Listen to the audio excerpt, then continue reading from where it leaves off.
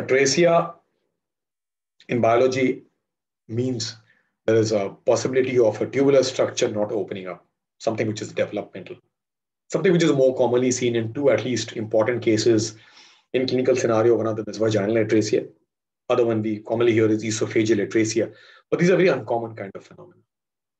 If as a urologist, as a reconstructive urologist, I look into the subject of vaginal atresia, we need to wake up to this phenomena that in vaginal atresia, the deformity or an abnormality or a disorder of the genital tract, which could happen in states that is not picked up many a times. Because the presentation could actually only happen at times when the child is actually in the age group of puberty. So a delayed diagnosis of a congenital abnormality would happen for no plausible explanations from the medical fraternity or otherwise from the parentage, is where vaginal atresia, where a lower portion of the vagina, typically 1/3 to 1/5, may actually be fibrosed, may be absent, may not have opened up into a tubular structure of the vagina. Whereas the Mullerian structures upstairs, the cervix and the uterus may be well developed. So in a vaginal atresia, a child may present with a possibility of monthly lower abdominal pains at the age of between 11 to 15 years. That's the time that she develops puberty and the menstrual cycles do start. She's got a discomfort and a pain which comes for a few days, quite significant, unless it's a very identifiable kind of a situation in a scenario where a parent reports or identifies herself. It may be missed out, and there could be few number of cycles which must have gone, anything between 3, 5, 15, where the abdomen would be swollen with a lower abdominal fullness, where the Haematometra may develop, and there could be the fullness of the fallopian tubes and the ovaries.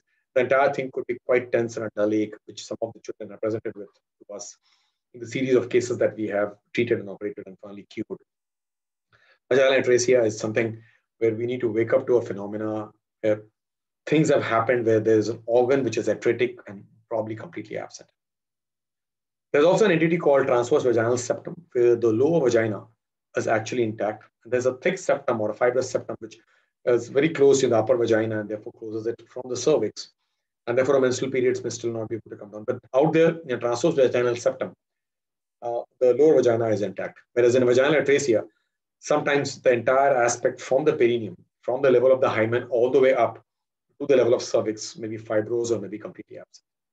Vaginal atresia presentation, therefore, is at the level in the age group of puberty and beyond, where a woman may have, a girl may have difficulty in the lower abdomen of discomforts, which is akin to a dysmenorrhea, akin to a discomfort of blood collecting into a cavity which is pooling up, which is endometrial cavity.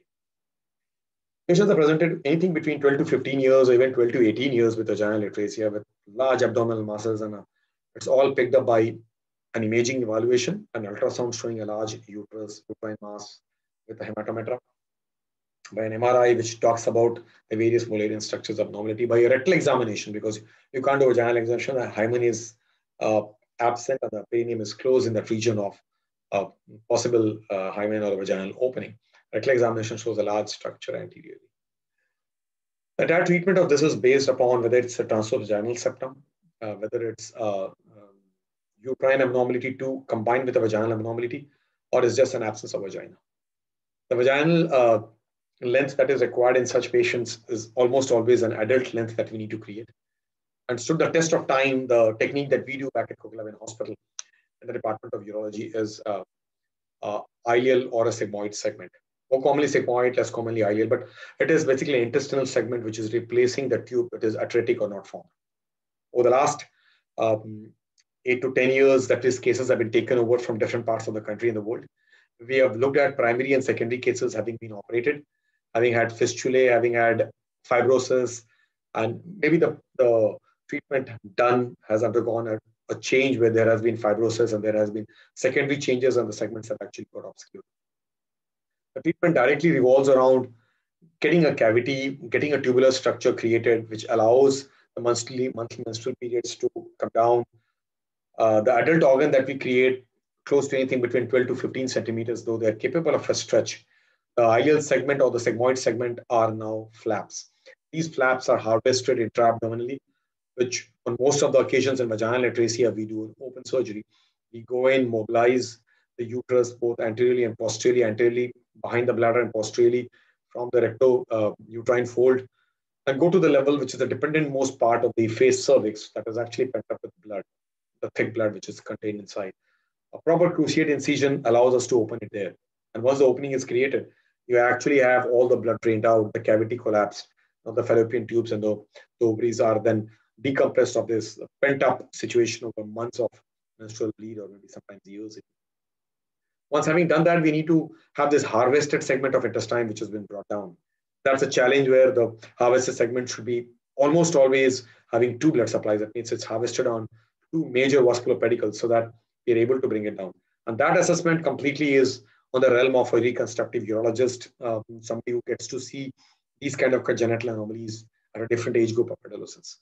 That's where you will not give an organ, which is a child's organ, but you give an adult organ because the child is going to grow. And this organ's growth longitudinally may be a little stretched, but transversely may not happen. And therefore, you created an organ with its pedicle coming in, loosely sitting in that important location, which is in between the bladder in front, the urethra in front, and the rectum behind.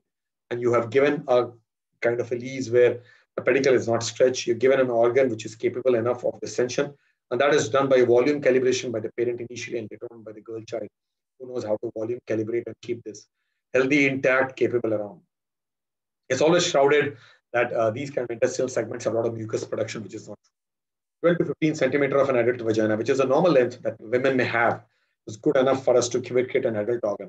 And the kind of mucus production only sometimes soils the undergarments. In the early days, obviously, yes, from where there was nothing but atretic segment all through, you have an adult organ which has got a secretion, obviously, from the mucosal lining of an organ that is capable of undergoing a gradual metaplasia as time goes by, as calibration dilatation and various volume dilatations right to the coitus happens in adulthood. Many of these patients have actually undergone their treatments in various cities and various places in their childhood and have come back for a secondary repair. Secondary repair because various techniques are adopted where skin grafts and adopted where various kind of peritoneal flaps. Though don't stand a test of time.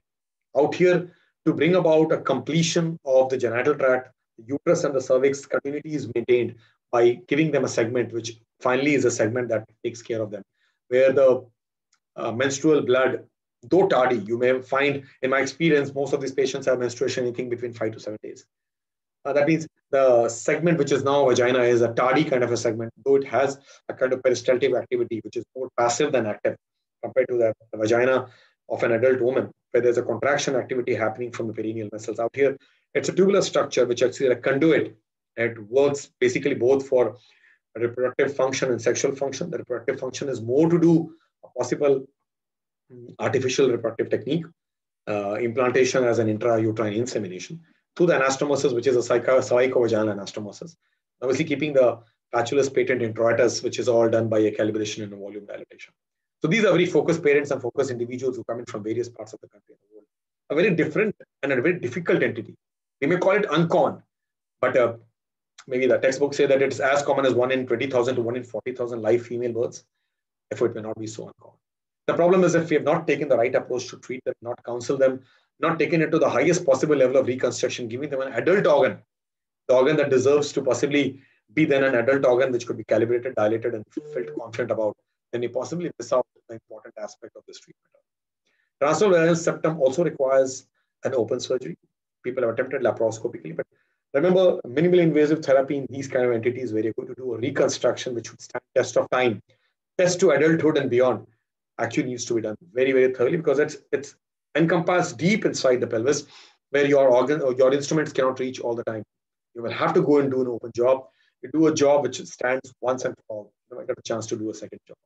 But out here, as we see more and more of redo surgeries coming in on both vaginal atresia, as well as other aspects of this genital abnormality in the vagina, in children, in young girls who possibly have got shortening, various kinds of surgeries done, fibrosis, possibly have not adhered to the counseling given by my respected colleagues, gynecologists and urologists, where we attempt to inform them that volume calibration, later on a coital calibration, are the ways to keep this tract which is being created in a place there where there was no organ there before.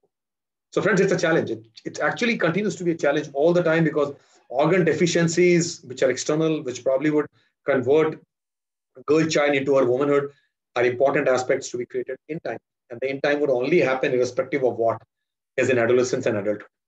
An entity beyond this where there is complete Mullerian aplasia, where there's no Mullerian structures in the way of absence of cervix and the uterus, which is seen as a case of MRKH syndrome, Rokitansky-Kuster syndrome, is an important aspect that we deal with. Out there, a woman who has no menstrual periods and has no abdominal discomfort and pain of a monthly menstrual period, as happens in vaginal atresia, there's all the more a different kind of a sullen atmosphere. Now, MRKH syndrome, where there's absence of all Mullerian structures, obviously absence of vagina too, are very complex kind of patients. And they are sometimes presenting even in adulthood. Women who we recently have treated are age groups of 21, 24, 25, even 27, who actually would now like to become a woman, that they have got ovaries which are completely functional, and they grow up with secondary sexual characters where there's nothing which can differentiate them from women who have got a uterus, cervix, and vagina, except that they have got absent menstrual periods, thing which is possibly forgotten in the dream. That is something which we need to really pick up. MRKH syndrome is sadly another kind of a congenital abnormality, which has been rated as much as 1 in 20 to 40,000 live births. I don't get to see so many, though we happen to be doing, and patients are referred by our colleague urologists, our colleague pediatricians, our colleague gynecologists from this part of the world. We get to see many of them coming in. So in the last decade or so at the Kokilabhen Dhirubhai Ambani Hospital, in reconstructive uroandrology segments, where we have looked at female urology with a lot of understanding, because the subject obviously needs a lot of care, and caregivers' importance is equally important, because many of these women are getting into womanhood by creation of an organ which is missing. It's extremely important for us to look at what are the best ways forward, what are the fruitful ways forward where we can do it. And I personally feel that this is somewhere where we need to look at reconstruction to the highest possible level, creating something that will stand the test of time, continue involving the parents and later on the caregivers, the patient itself, who's probably a young girl and a child and probably grown up into her adulthood, to know that this is something which is treatable and doable to the highest possible level. Friends, vaginal atresia, MRKH syndrome are challenges which we deal. We look at these not getting a redo chance around, which is getting more and more common. The best attempt still would be an intestinal segment. The various metaplastic changes which happen in these kind of long segments, which are adult organs, gradually brings about only a lubrication without much wetness in the undergarment. And you have the best of the segments with the best vascular supply, which becomes an adult organ. At least in vaginal atresia, you have a tubular structure which subserves the entire function of this tube called vagina. So the menstrual blood can come down, and she's a confident woman with the parents now comfortable completely regarding her childhood and development towards a womanhood. In MRKH syndrome, the choices are there to create an organ which probably makes her the woman of the kind that she deserves to be, that she has got the ovaries. In these kind of situations, maybe you try and transplant in future, maybe adoption could be a way forward. But in cases of vaginal atresia, artificial insemination techniques and a cesarean section could be the order of the day in future.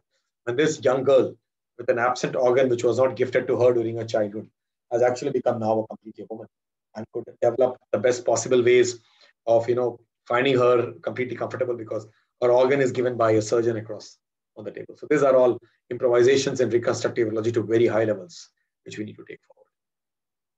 Thank you.